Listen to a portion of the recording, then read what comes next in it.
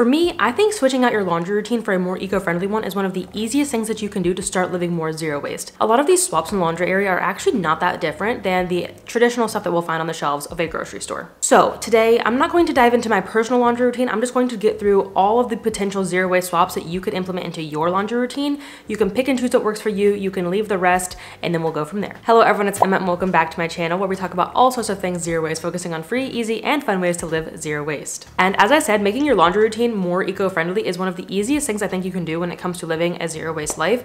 And it was one of the first swaps that I ever started to make when I started living zero waste. As well as for me, my laundry routine, my zero waste laundry routine has been ever changing depending on where I live, what I have access to, and so forth. And we'll dive into that as we go on. First up, of course, is detergent. Zero waste laundry detergent comes in many forms, from sheets to pods to tabs to liquid to powder, and so many more options. Some are more pollutive than others, though all of them are going to be better than your traditional Tide and Gain stuff that you're going to find at traditional grocery stores. Some are cheaper, some are going to be less messy, some are going to require no measurements, some are smaller and easier to store. It really depends on what your needs are and what your values are and what you're looking for. So first, let's talk about laundry sheets. This has become a hotly debated topic in the zero waste world. Most laundry sheets contain PVA, which is polyvinyl alcohol, which isn't technically a plastic, but it is a polymer and it kind of behaves like a plastic. It is not always guaranteed to break down in water, so depending on where you live, it might turn into these microscopic pieces of plastic that will never actually degrade, or it might actually biodegrade depending on where you live. Certain microbes must be present for PVA to break down fully, and they're usually present in big cities,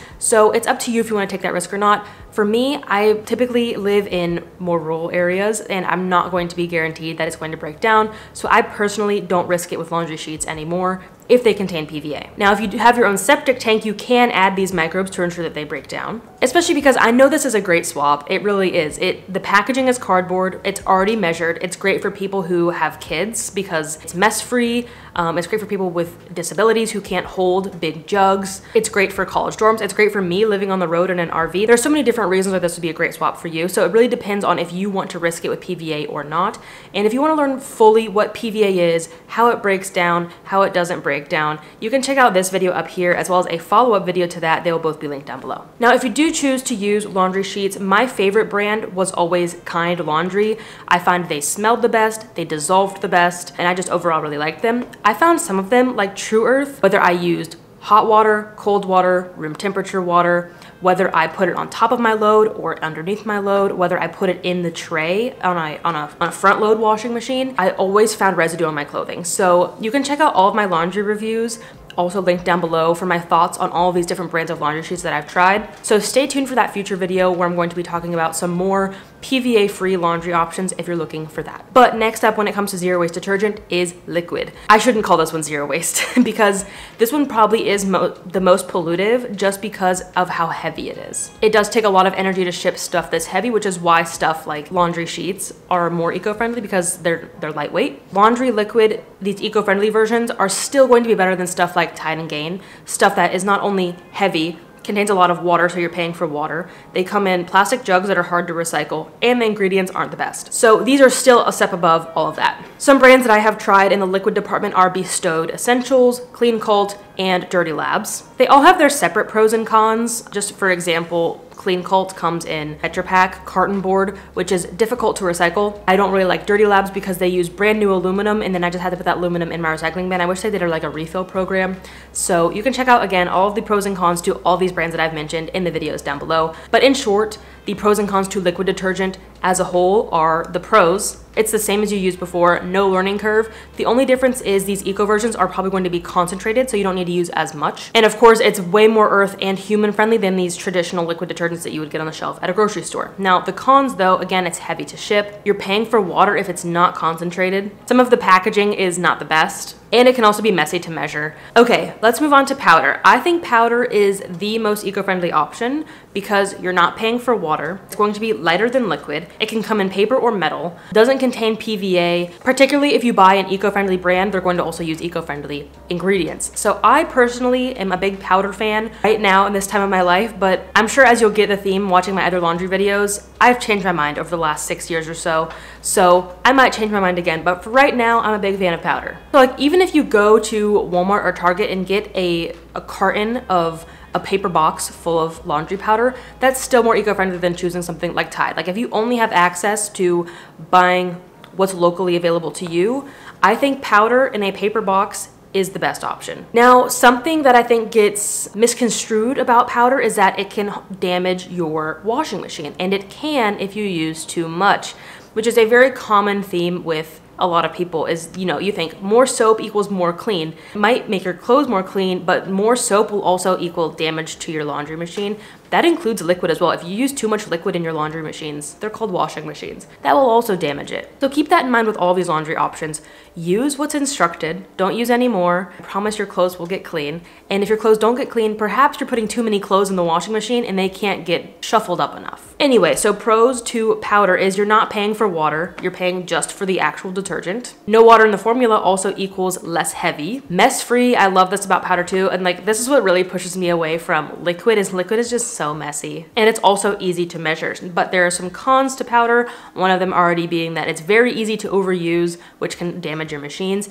Also, not all machines are powder compatible. So, but most HE high efficiency machines are powder acceptable. And then mainstream powder that you find on the shelf at like Walmart, etc., can still contain harmful ingredients, so always check the ingredients if you're looking for something that's eco-friendly. Okay, now we have a few other options for laundry detergent that don't fit into these other categories. The first of them being the laundry egg. I get this one suggested to me all the time by people in my comments, probably some of you guys as well, saying, oh my gosh, you should try the laundry egg, you should try the eco egg. And I finally gave in. I finally got one to review for, I think this is part 4 of my laundry review series, and so far, so good. As someone who lives in an RV full time, this is amazing. It's totally mess free. There's no measuring required. It only takes up this much space because it's just one little egg. It'll last probably like a year without having to replace any of the little pebbles inside. Speaking of the pebbles though, that is the biggest downside to the laundry egg, is these little pebbles inside have to be thrown away. But if you're only replacing them once or twice a year, just a handful of little pebbles, that's so much less waste. Any of these other options, really. Something to note with all of these eco-friendly detergents is none of them are going to leave a very big, strong smell in your clothing because there's no artificial scents in them. So keep that in mind. While your laundry might actually be clean and not stinky, it's not going to smell artificial like it would if you're using something like Tide. So far, loving the laundry egg, and I think this is a great option for people who, again, don't want to measure, don't want mess, might have less space if you live in a dorm or a small apartment. This is a great option for you. And lastly for detergent is soap nuts. This one is truly zero waste. They are dried nuts/berries that kind of suds up when you add them to water. And because that's all it is, it's just one ingredient, these little soap berries, they can be composted after a few washes. So you put a few into a little bag, you tie it, put the bag into your washing machine. You can use it like 3 to 6 times depending on the size of your load and that sort of stuff. They clean your clothes.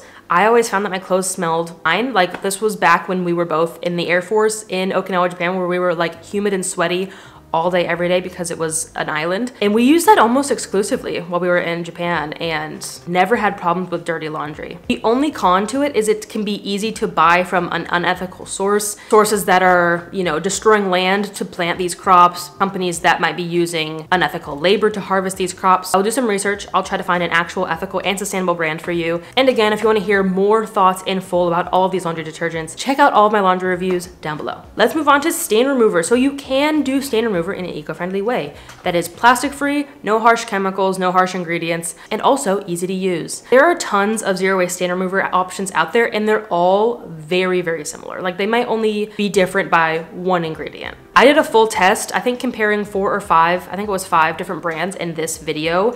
And again, I had no one brand come out on top. They all functioned very similarly. They all had similar ingredients. The only difference was price, so you could just pick the cheapest one from that list and go from there. All you do is you find your stain. If I had a stain right here, I would wet the stain. I would wet the stain stick, rub it on there, and that's what the instructions say to do. That's all the instructions say. But I find that also adding like another couple drops of water, rubbing it in and sudsing it up with your hand, and then throwing it in the washer did a much better job than not rubbing it in extra with your hand. I have one that I still use to this day that I got in 2019. And I used it a lot for that experiment. So like, I really whittled it down in that experiment. So I'm telling you, they last years. You'll pay $5 to $10 max $10. I've never even seen one that expensive. And it'll last you what is that, 5 years? Highly recommend these. They work. Okay, now that you have your stain remover and your laundry detergent picked out, let's move on to actually washing the clothes. First, pick the eco setting on your washing machine. Some washing machines will have a specified eco setting like green mode, eco mode, energy saving mode, something like that. So check your washing machine and see what language they use. Now, what does this setting do? It depends on the machine.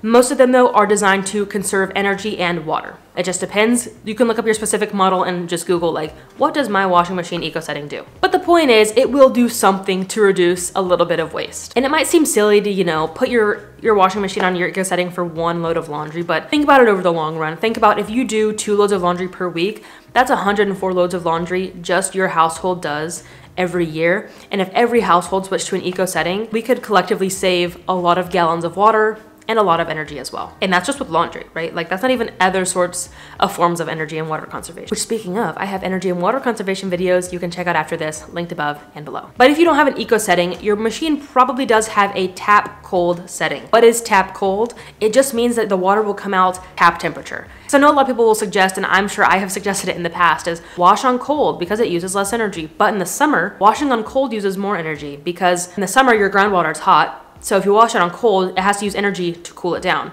And then in the winter, if you wash it on hot, it has to use energy to take that cold groundwater and heat it up. So tap cold will essentially just wash your clothes on cold in the winter, wash your clothes on warm in the summer, and anything in between. Essentially, it won't use any energy to either heat or cool your water. But something else to mention though is washing your clothes on cold will preserve your clothes longer. So it kind of depends, like, do you want to save a little bit of energy? Do you want to save your clothing? Because if you save your clothing, that will in turn save energy and resources by making your clothes last longer and preventing you from buying new stuff quicker. There are definitely some pros and cons here, things that you have to weigh and pick personally. Of course, always wash on a full load as well. Some machines might have small load settings. So like if you have to wash a small load, really like you need laundry really quickly or something like that, choose the small load setting. It will use less water and energy, but always as a rule of thumb, wash a full load. As I mentioned earlier though, not too full that your clothes won't get washed properly. You don't want to jam pack it full, but instead of washing 2 towels, see if you have some other dirty laundry that you can put in with it. If you don't have a laundry machine, don't worry about buying a new one.